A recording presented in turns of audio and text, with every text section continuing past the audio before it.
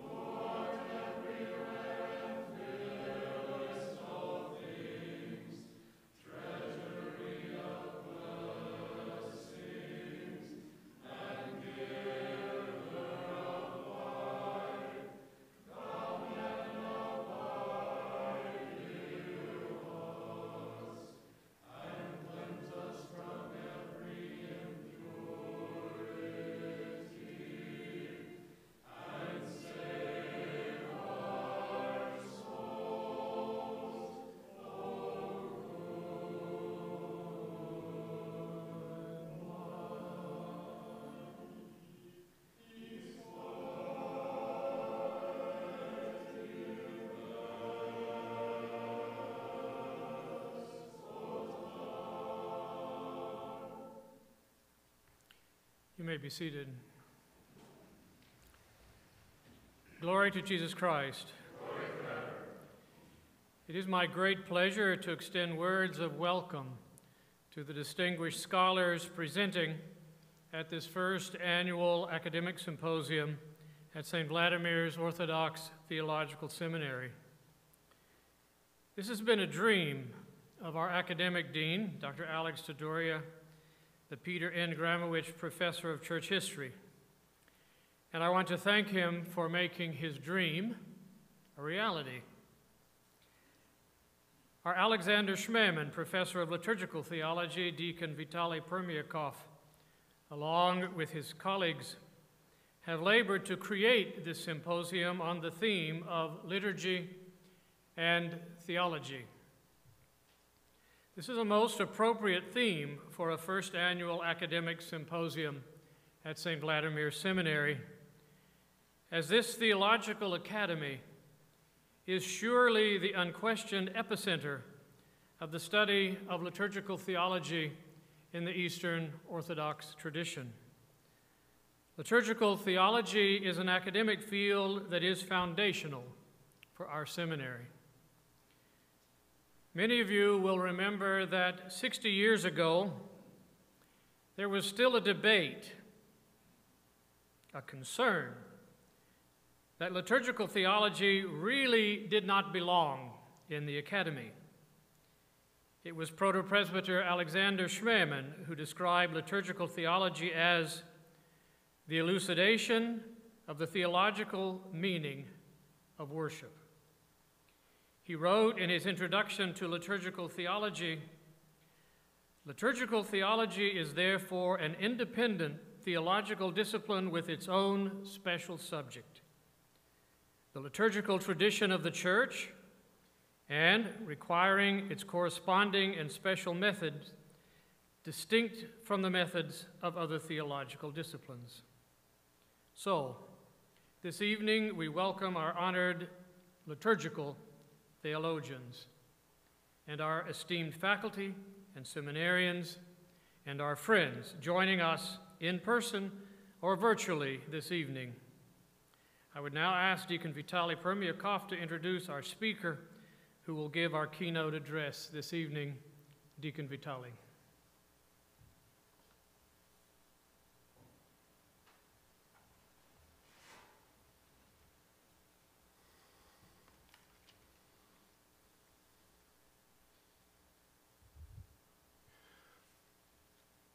Good evening. Glory to Jesus Christ.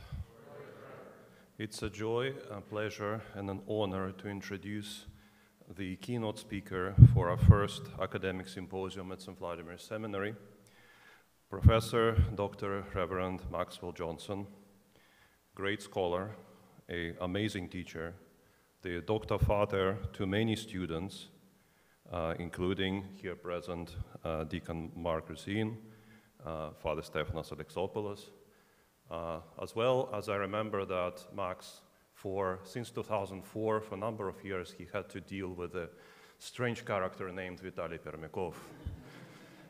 And since I'm standing before you, well, you see that it was relatively successful.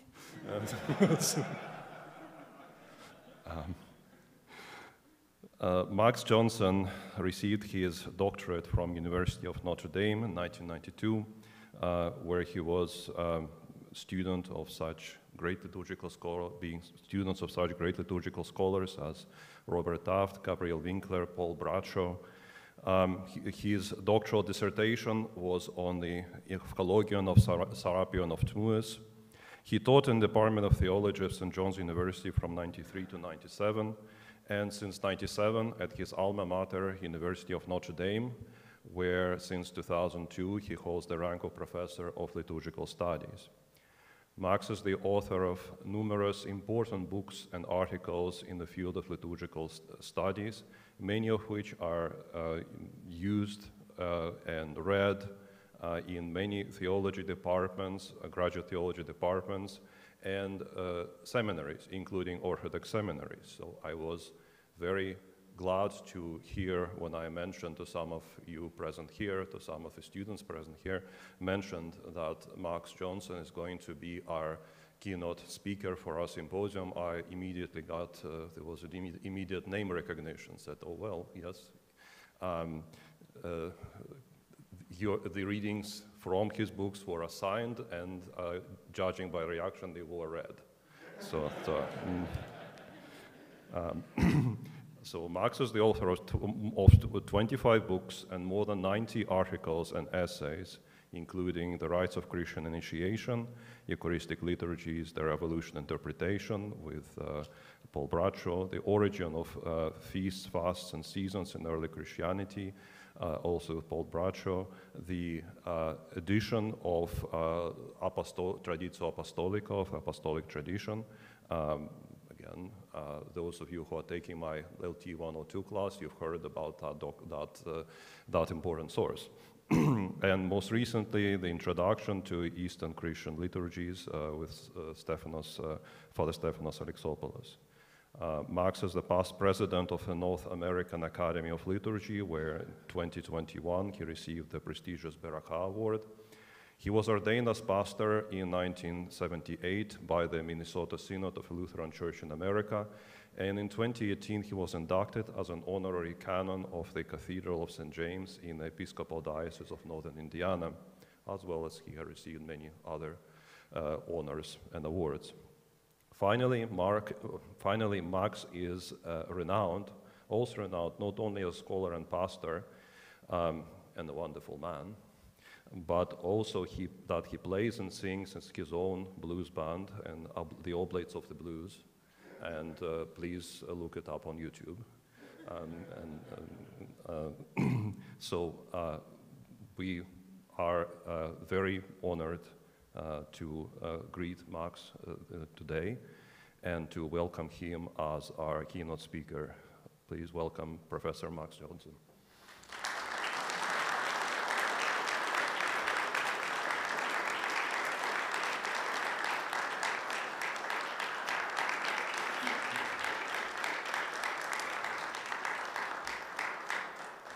I was wondering if he was going to stop.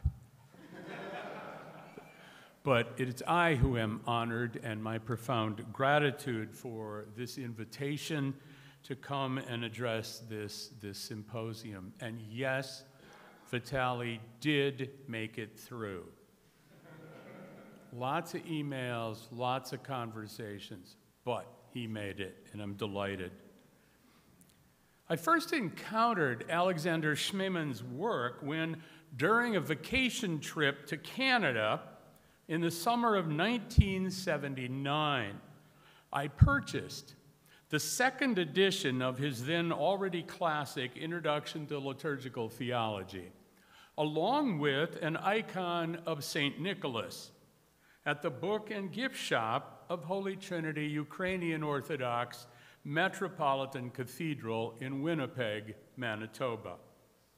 I have to confess, however, that I didn't read it until I had to do so a few years later when it appeared on the required reading list for the 1982 MA Comprehensive Exam in Liturgical Studies at St. John's School of Theology in Collegeville, Minnesota. I devoured the book with my own underlining and marginal notes, often now hiding the text itself.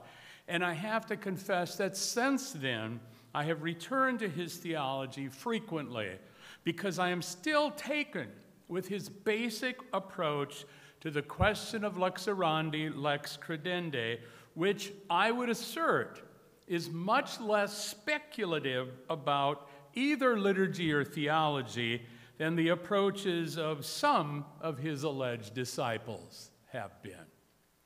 So in this presentation, I want to do three things. First, a general overview of Schmemann's approach, which I probably don't need to do with this group. But second, I will look at his use of the adage of lex orandi, which he says is always lex orandi, lex est credendi, which of course is not the original verb in that formula, but it's est credendi, and for him that makes the difference. I want to look at that in relationship to the classic use of that phrase in Prosper of Aquitane's response to the heresy of semi-Pelagianism. And then third, I want to explore some ecumenical implications, his theological approach, not just, of course, for Orthodox, but for both Catholics and Protestants, or at least contemporary Lutherans, in service of the future of liturgical theology. So first, lex orandi, lex est credendi. Father Schmemann, of course, devoted a number of his writings to the question of the relationship between liturgy and theology. And according to him, neither liturgical theology as a sub-discipline within the broader field, nor the attempt to develop a theology of liturgy from which we might deduce a program of liturgical reform, are appropriate to this question. Rather, as he says, theology as the, quote, orderly and consistent presentation, explication, and defense of the Church's faith must be rooted in the very experience of the faith itself, which is given and received in the Church's liturgia, in her lex orandi. In other words, for Schmemann, the lex orandi is the Church's lex credendi. And the theological task is ultimately a descriptive and interpretive process which attempts to grasp the theology as revealed in and through the liturgy. He says theology should not be reduced to liturgy, but all Christian theology should somehow be liturgical. That is, have its ultimate frame of reference in the faith of the Church as manifested and communicated in the liturgy. So, what is it that in liturgy that makes liturgy this epiphany of the Church's faith in such a way that it becomes this great source for theological reflection and discourse? For Schmemann, it's not simply a particular liturgy with its given texts, rubrics, acts, and interpretations, though all of these are included. It was rather what he called the liturgical Ordo, the basic underlying structure and theology enshrined, even hidden, within the various Byzantine ordines and typica. It was this unchanging principle, this living norm or logos of worship as a whole within what is accidental and or temporary. And this unchanging principle, norm, or logos presented by the Ordo, having apostolic and Judeo-Christian origins, is a particular understanding and revelation of the co-relationship of a normative eschatology, cosmology, and ecclesiology, which is manifested in the very core of the Church's liturgical act, especially in the Eucharist. So, within the lex orandi of early Christianity, there was, according to him, quote, an organic, self-evident connection and interdependence of Lord's Day, Eucharist, and ecclesia, or ecclesia, coming together of the faithful as church, which manifested an eschatological, an ecclesiological, and a cosmological vision. He wrote, he says, it's clear on the one hand that this still exists liturgically, but it's equally clear on the other. It is neither understood nor experienced in the way it was understood and experienced then. Why? Because a certain theology and a certain piety shaped by that theology, by imposing their own categories, their own approach, changed our understanding of the liturgy and our experience of it. Nevertheless, if this still exists, this organic connection between world church and kingdom still exists liturgically, it's in and by means of the liturgy that the church is informed, he says, of her cosmical and eschatological vocation, receives the power to fulfill it, and becomes what she is, the sacrament in Christ of the kingdom. And in this sense, the liturgy is indeed the means of grace, in the all-embracing meaning, as the means of always making the church what she is, a realm of grace, communion with God, of new knowledge and new life. So the experience, he continues, of new creation, the experience and vision of the kingdom which is to come, the icon of this reality. Now, so according to Schmemann, one does not seek to reform the liturgy, but to articulate and make clear the unchanging apostolic principle of the Ordo contained and expressed therein. Since the church's lex orandi is the church's lex credendi, the task of theology is to explicate, explain, and defend that liturgically received vision and experience. But to say that one does not seek to reform the liturgy doesn't mean that one doesn't seek to reform that theology and that piety shaped by that theology, which imposed its own categories and approach, which changed our understanding of liturgy and our experience of it.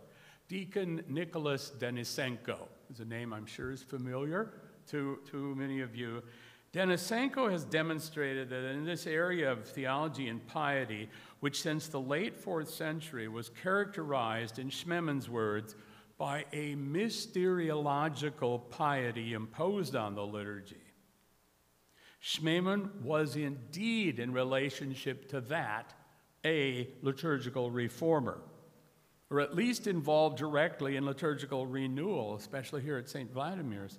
While he was not involved with the creation of new Eucharistic prayers or a new lectionary, or even the revival of the catechumenate, which is coming, by the way, nor with what Denisenko refers to as the excision of liturgical elements that had become ossified over the course of time, but he was deeply involved with liturgical catechesis, with a Eucharistic revival, and at least regard to more frequent and reception of Holy Communion, liturgical music, restoration of other rites, the service of general confession, the shifting of the liturgy of the pre-sanctified to evenings.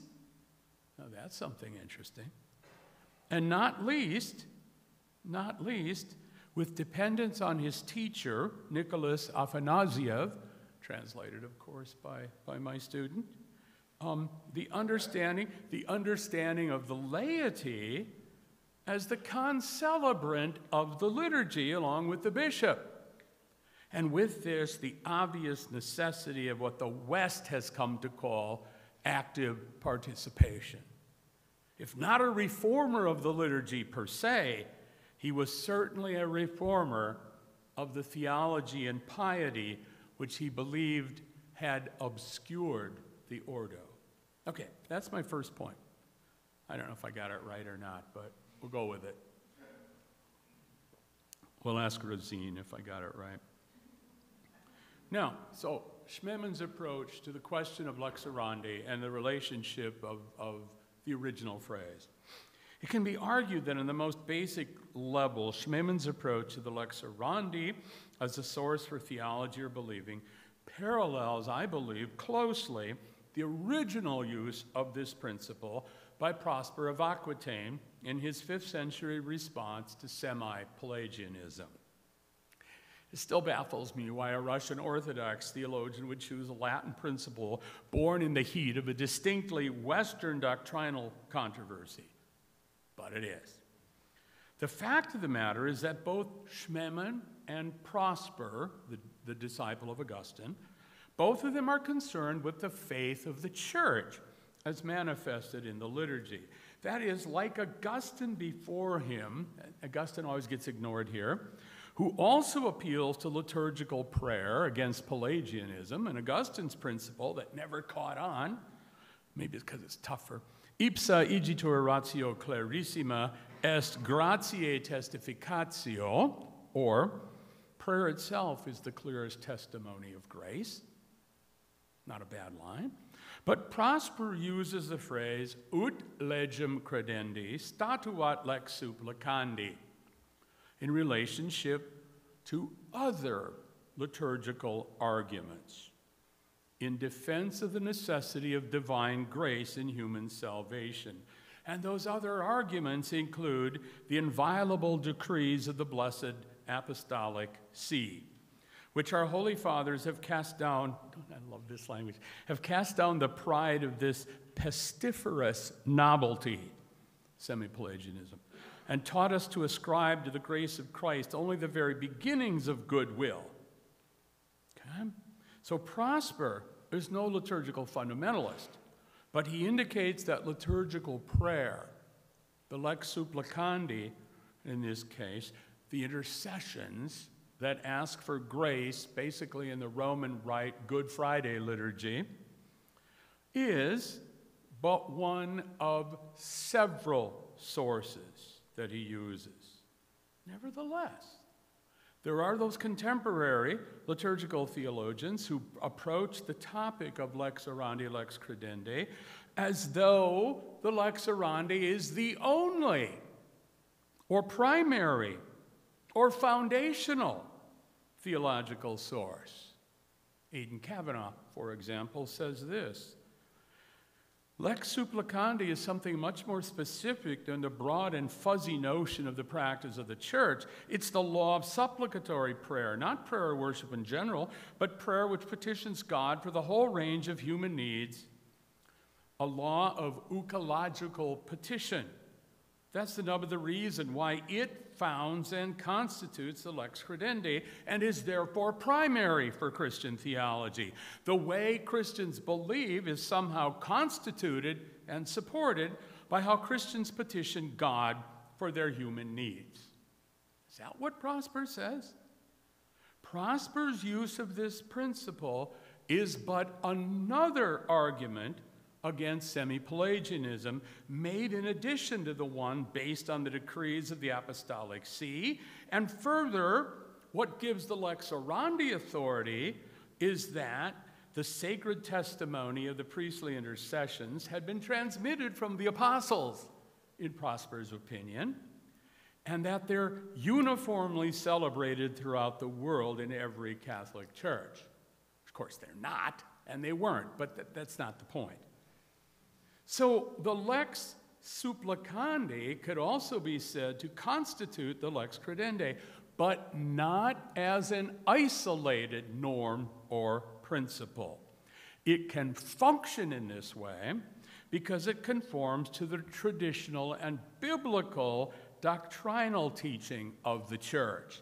In other words, Prosper's argument is a doctrinal one, in which he uses liturgical evidence in addition to other evidence, because that liturgical evidence is consistent with and illustrative of those other sources, namely Scripture and tradition. That's why it's an ut clause. You understand what clause is? So that, says we've got this going on and this going on and this going on. And by the way, so that the liturgy itself might also be seen to function in this way. Okay? What Prosper does not say is that one of these sources is more important or more foundational or primary than the other. In fact, Prosper knows that the lex credendi itself is involved with shaping the lex orandi as well. This is a two-way street. In the words of Jesuit theologian Ed Kilmartin, the late Ed Kilmartin, he says, the slogan law of prayer, law of belief leaves in suspense which magnitude might be the subject and which is the predicate in particular instances. Consequently, it seems legitimate to state the axiom in this way. The law of prayer is the law of belief and life, and vice versa.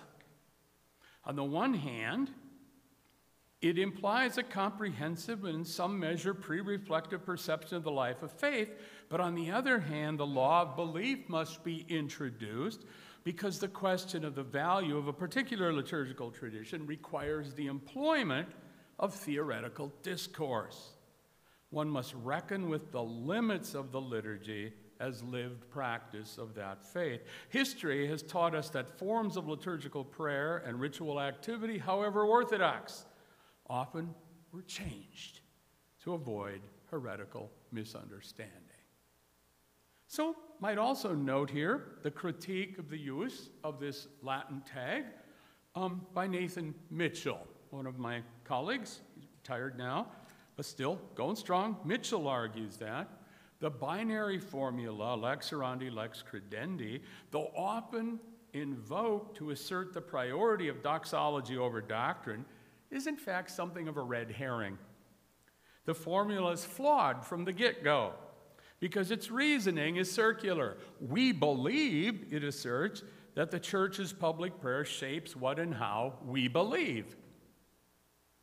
But such a statement already expresses fundamental convictions, beliefs about the nature both of Christ and the church, beliefs that make liturgy possible in the first place.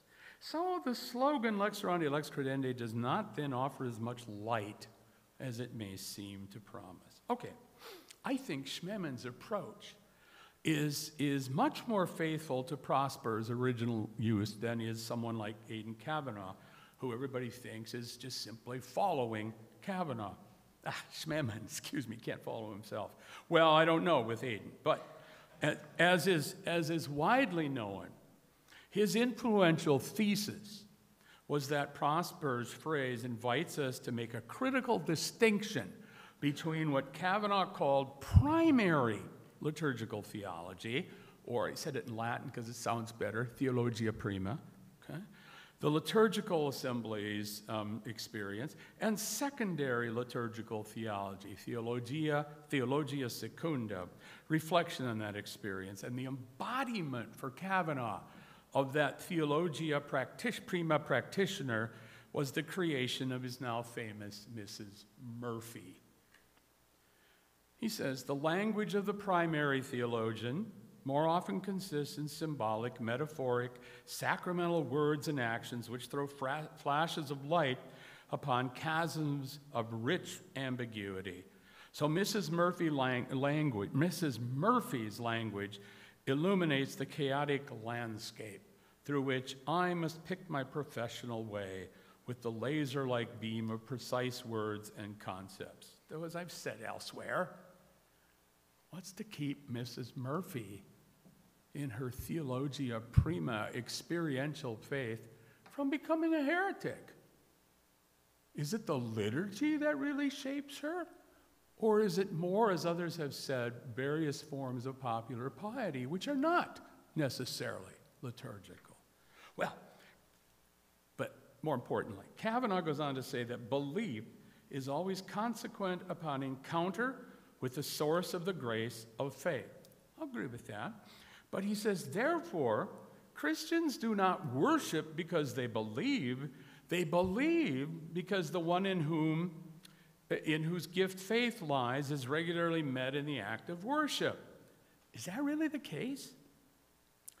One of the things that always struck me deeply when reading Schmemann's On Liturgical Theology for the first time and ever since was his often forgotten critique of the Mysterienlehre approach of Dom Otto Kazel, whom others had rightly critiqued as reducing Christianity to another Greco-Roman mystery cult, though of course the right Greco-Roman mystery cult.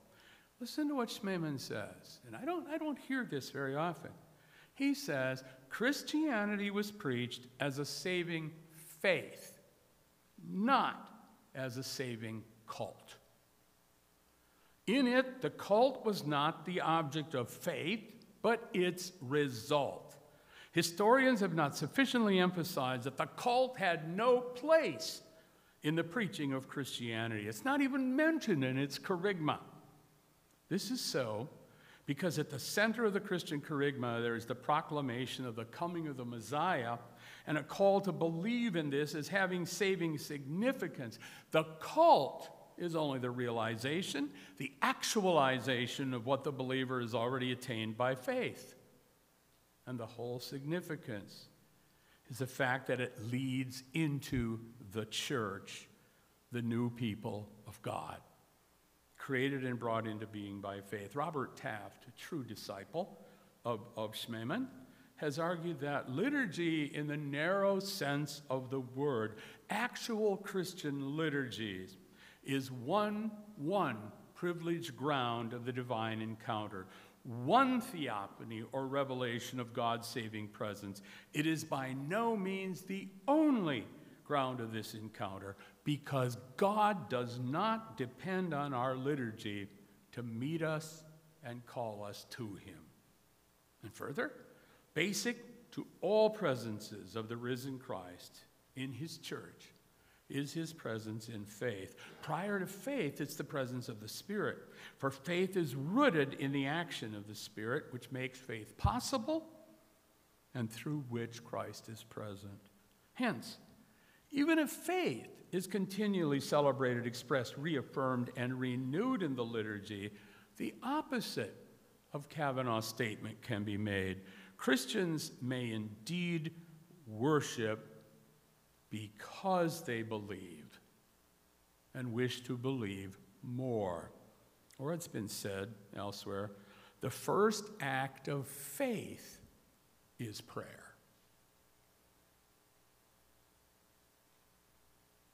Continual participation in the liturgical experience continues to be formative for the faith and life of those already initiated, and Schmemann's overall approach remains like that of Prosper, and even the contemporary British Methodist theologian Geoffrey Wainwright, a most helpful approach to the question of the relationship between liturgy and doctrine. Indeed, lex orandi, lex est credendi reminds us that what the church believes, teaches, and confesses will certainly be expressed, reflected within its worship, even if we grant, and of course we have to, that the language of liturgy is always more poetic, symbolic, and metaphorical than doctrinal or dogmatic. But that does not mean that it is not doctrinally significant. Now, it might be argued, and I would argue, that what Schmemann describes is exactly what Prosper was trying to do in his own context, to explicate and defend liturgically the faith of the church. Here in this context, as it was related to the primacy and priority of grace in the process of salvation. Like Schmemann, what Prosper articulates does indeed have its ultimate term of reference in the faith of the church as manifested and communicated in the liturgy. So if you want to understand any religious tradition, you have to not just read its theological and doctrinal texts, you have to study its worship. Because it's not a question of, oh, maybe the experience of worship grounds our faith. No. You want to read the faith of any given body? Look at what they do in worship. For those outside the church, for example, liturgy did not and could not function as anyone's primary theology, or even as a direct tool for evangelism or conversion like a lot of the TV evangelists want to do today, though what they call worship somewhat bothers me. People did not generally become Christian because they somehow experienced the new creation, the experience and vision of the kingdom which is to come in the church's worship, because they weren't allowed in to the church's worship. You see? They didn't believe because of the liturgy. Rather, as Mennonite scholar Alan Kreider has written, Christian worship was designed to enable Christians to worship God. It was not designed to attract non-Christians. It was not seeker-sensitive, modern term. For seekers, we're not allowed in. Christian, that's why you have big bodyguards, sometimes called doorkeepers, in antiquity. Christian worship assisted in the outreach of the churches indirectly as a byproduct. How? By shaping the lives and character of individual Christians and their communities so that they would be intriguing. What was available for others who found Christianity intriguing was the catechumenate, which by the end of the 4th century functions not only on moral formation and discipleship, but clearly, if you read the mystagogical catecheses and the pre-baptismal catecheses of someone like Cyril of Jerusalem, I think I did a book on those here, functioning also on doctrine, on creed. His 18 pre-baptismal lectures have 5 on general things, and I can't keep my count, 13, 14 on the creed, right? People didn't shy away. But here, this is another point. Even to enter the catechumenate required initial conversion and faith. Okay? Faith is coming the big one here, okay? Which of course is nourished, sustained, expressed, further developed, and so on and so forth in the liturgy, but not just there. Okay, so I think I'm doing okay time-wise. I'm moving to now part 3, the ecumenical implications. Lutheran liturgical theologian, we do have a couple, Michael Aune, who's now retired professor of worship at Pacific Lutheran at the Graduate Theological Union in California, Berkeley, has been a staunch critic of what he calls the Schmemann, Lathrop, Kavanaugh, Fagerberg line of liturgical theology. I don't think Schmemann should be included in that, and has said that the time today is now ripe for a new line.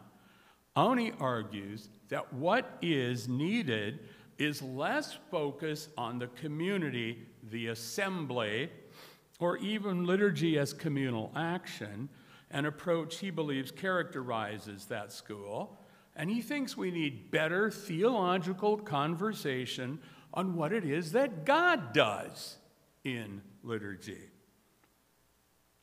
focusing on God's self-communication, and as a result, emphasizing the divine agency and initiative.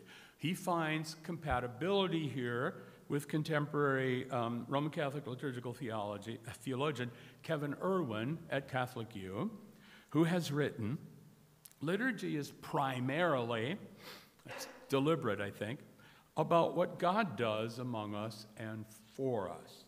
All that we do in the liturgy is but a response to the overarching grace-filled initiative of God. I sometimes also wonder whether emphasizing what we do in liturgy is a particularly American phenomenon and preoccupation. He says the phrases of the Eucharistic prayer should ring in our ears as continual reminders of what God does. Again and again, you gather a people to yourself. Those who worship comprise the family you have gathered here before you. He's referring to some contemporary Roman Eucharistic prayers. He says there's a delicate balance in liturgy. a divine initiative and a human response, the action of God, the sanctification of humanity. But how we achieve this is part and parcel of liturgy as art and craft. Even then, it's not about what we achieve, but what God works among us and through us. Okay, in addition to this, Auni calls for a more up-to-date grasp and use of historical liturgical scholarship among liturgical theologians today. In so doing, he echoes Paul Bradshaw's critique that much of contemporary liturgical theology often treats a selective reading of especially patristic liturgical sources and reconstructed rites. It's not so far an Eastern problem yet, but is constituting a kind of normative golden age of liturgy in which, contemporary Protestants and Catholics are basically able to ignore both medieval and Reformation developments because they must be aberrations. Bradshaw has suggested liturgical theology then needs, quote, to abandon its tendency to rest upon bad history or no history at all, and instead to take the fruits of historical research with much more seriously. Now, Auni draws particular attention here to liturgical historians like Bradshaw, Gabriela Winkler, at whose name Bob Taft used to say, every knee should bow. Taft, and yours truly. Not that you should bow to us, only Winkler, in his call to take liturgical historical scholarship with more seriousness. And he points us to alternative contemporary theologians like Irwin, Reinhard Messner, Reinhard, yes, and then Reinhold Malcherik, Ed Kilmartin, and others in support on this emphasis of focusing on God's activity. I've argued elsewhere that I have strong sympathies with Auni's concern, but I question whether or not Schmemann should be included among the the theologians that he critiques, apart from the fact that they all may wish to claim him. Actually, Schmemann, like Taft, relativized the liturgy, relativized the cult, saying, remember, the cult is only the realization, the actualization of what the believer has already attained by faith, and its whole significance is in the fact that it leads into the church. Or as Taft has said, you can't get more basic than this, the liturgy of the new covenant is Jesus Christ. He is our liturgy. Christian liturgy, he continues, in the Pauline sense, is that same reality, Jesus Christ in us. Now, even Auni's concern for taking liturgical history more seriously finds its corollary in Schmemann. While his appeal to liturgical history might be today limited to earlier historical liturgical scholarship, some far surpassed today, Schmemann's approach was indeed strongly historical. And his introduction to liturgical theology, in fact, reads as much as a study in liturgical history as it does in liturgical theology, properly speaking. And he certainly does not write off medieval and later developments as aberrations. Again, it's Taft who has referred to the necessity of a historical approach for liturgical theology. You may have heard this or read this. Tradition is not the past.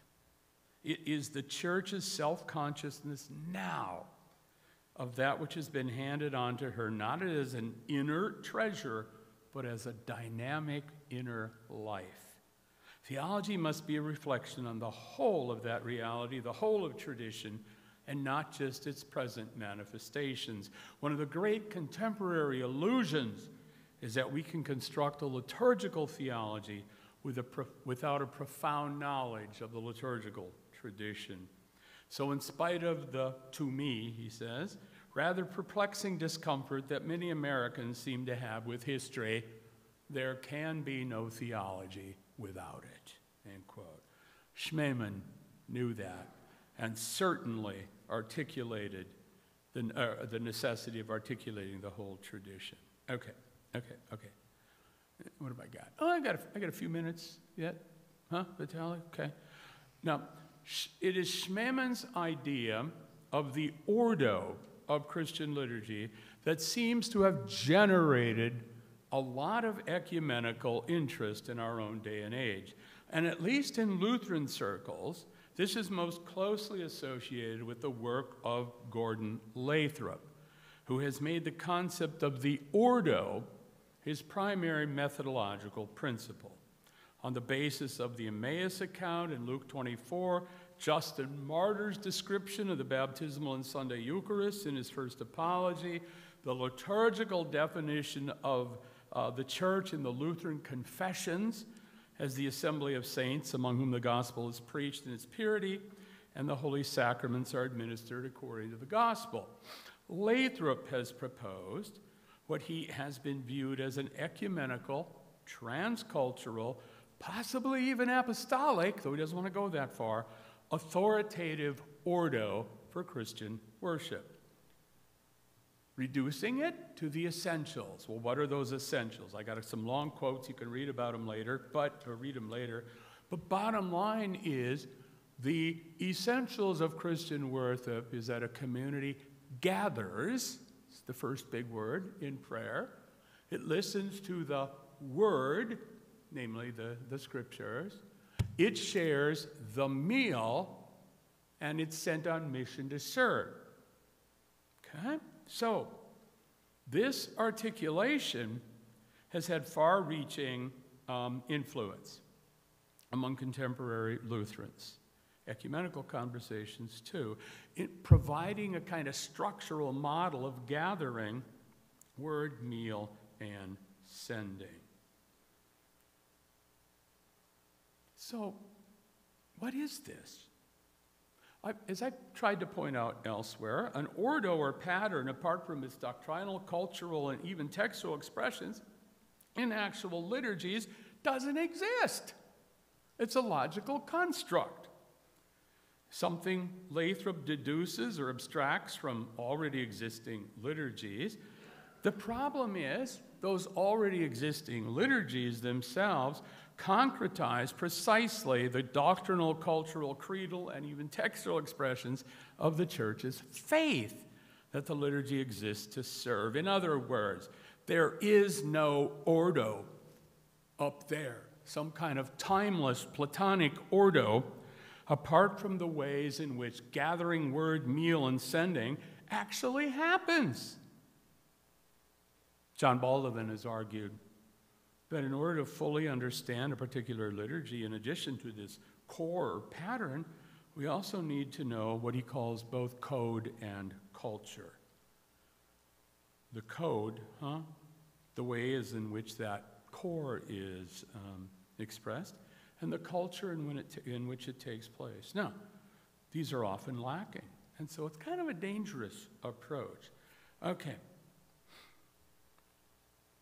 So, is this Schmemann's understanding of Ordo? No. No, it is not. And I think there's a big difference, because for Schmemann, the order is not some kind of, as I said, almost Platonic ideal form which a variety of expressions in multiple ways might image. Au contraire, for Schmemann, there is no Ordo apart from the concrete liturgies themselves. In his case, the Byzantine Rite, the classic liturgy of his tradition. Okay?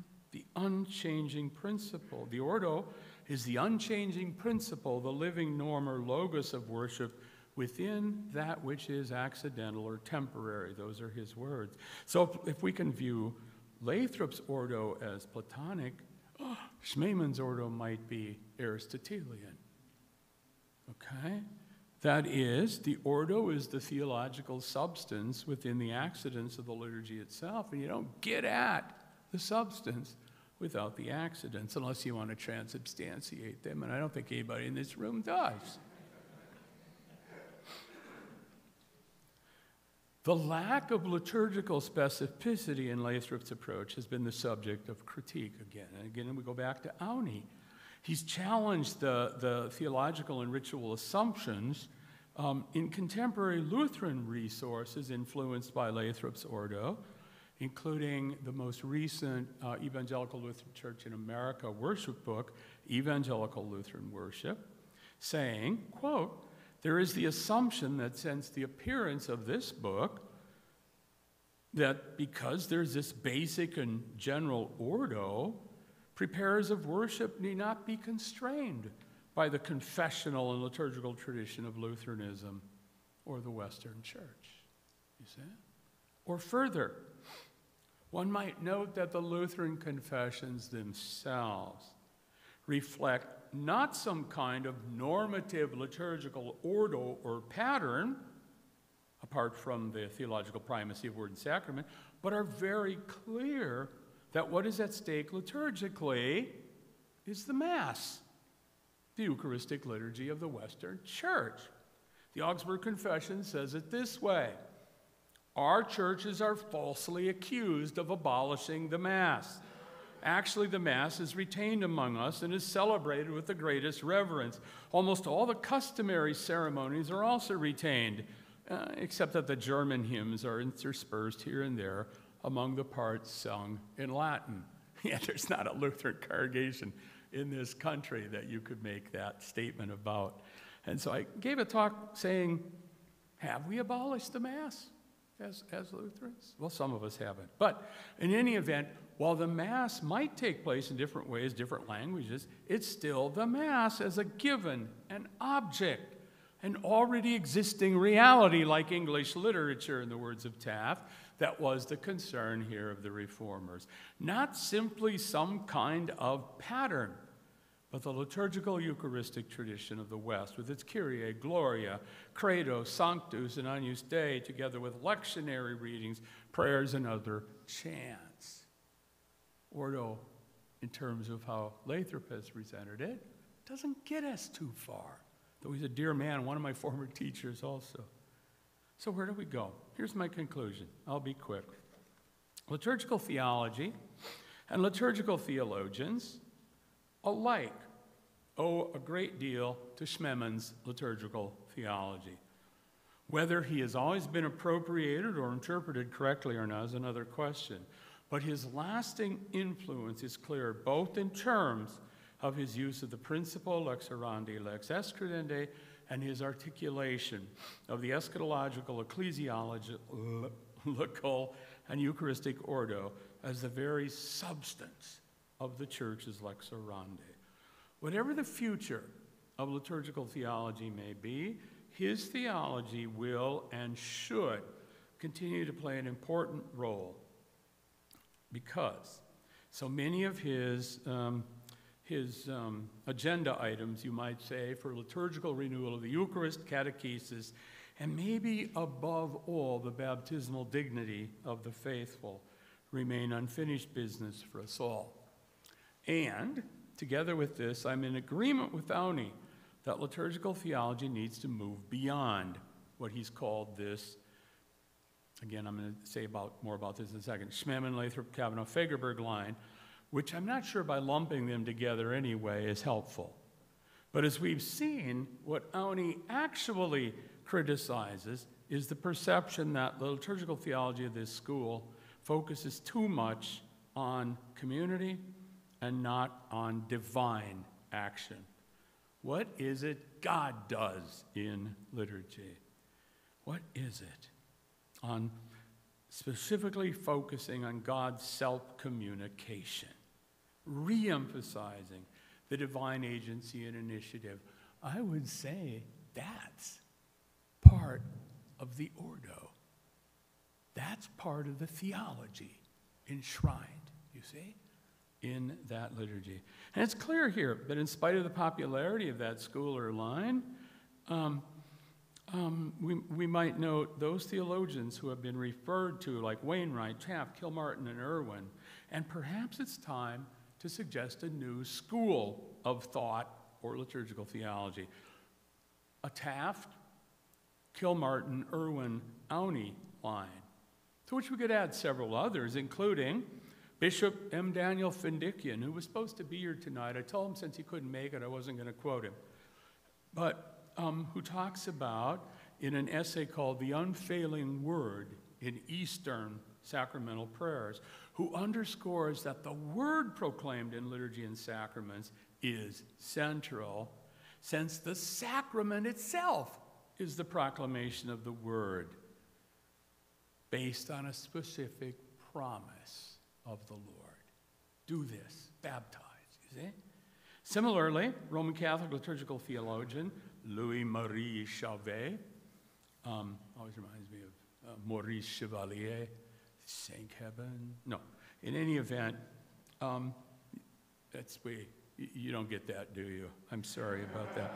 Sorry about that. That's what my students, I just go, all right, listen, if you're going to take a class from me, here are the movies you need to watch. Here are the songs, because I'm going to refer to them. If you don't get them, tough. Okay. But in any event, Chauvet reminds us that, quote, the sacraments are nothing but a particular modality of the word. What was Augustine? Sacraments are visible words. Yeah? We see something. We see something liturgically. We don't only receive something. Okay, well, it's always then, but I should say, perhaps it's Nathan Mitchell. I'm just about done. I'm going to be done at 8. It's good. Who puts the emphasis exactly where it should be in contemporary liturgical theology when he says, liturgy is God's work for us, not our work for God. There's an issue. Only God can show us how to worship God, fittingly, beautifully. Liturgy isn't something beautiful we do for God, but something beautiful God does for us and among us. Public worship is neither our work nor our possession. As the rule of St. Benedict reminds us, it is opus Dei, not the wacko outfit, but the historic work of God in the rule. Nathan was a former Benedictine. Okay? So it's opus Dei, God's work. Our work is to feed the hungry, to refresh the thirsty, clothe the naked, care for the sick, shelter the homeless, visit the imprisoned, to welcome the stranger, open our hearts and hands to the vulnerable and the needy. If we're doing those things well, liturgy and the Christian identity it rehearses will all very likely take care of themselves. Whether there should be a new line of liturgical theology or not, perhaps, Taft, Kilmartin, Irwin, Auney line, one thing is crystal clear. Alexander Schmemann belongs in that line also, as much as he appears to be in the other. And I would submit that this was, or is, his genius and the sheer impossibility of fitting him into one school of thought or interpretation over another. I thank you for your attention. That's going to be it now, okay?